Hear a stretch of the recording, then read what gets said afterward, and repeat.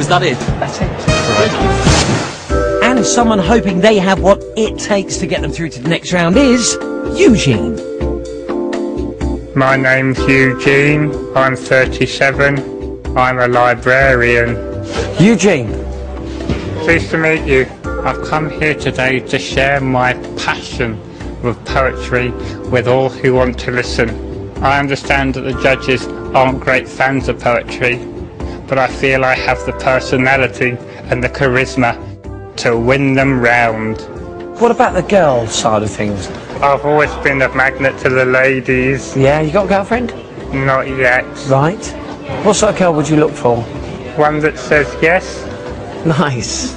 I'm going to go out there on that stage and I'm going to be a white knight on the stallion of poetry. Good evening. Hello, what's your name? My name's Eugene. Alright, do you want to get on with it? I'm here tonight to share with you my passion. Poetry. May I present to you my ode to Britain's Got Talent. You'll never make it through, they said. They're bound to choose another. You are a loser, always were. So I said, thank you, mother. But I am no contortionist. I can't juggle with a ball. I haven't got a friendly pet. I've got no friends at all. Or I could do some magic. Oh, that much is clear. For when I enter a crowded room, the girls just disappear.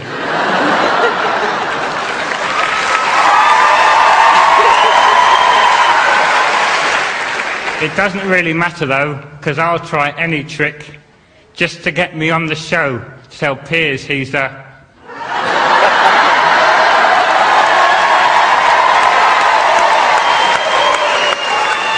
genius with his finger on the pulse of popular culture. I may go through tonight or not, of that I do not know. But at least I can say to my girls that Daddy's given it a go. Thank you very much.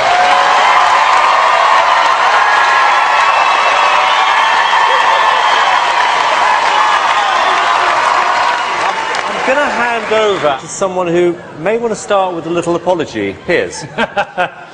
I'm sorry for buzzing you, because actually that was a very funny act. I thought it was very well written, and you made me laugh. It's the first time anyone like you's ever had a standing ovation, so that was pretty remarkable.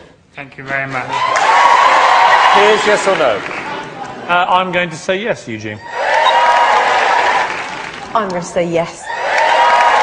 Eugene, you got 3 yeses. Congratulations.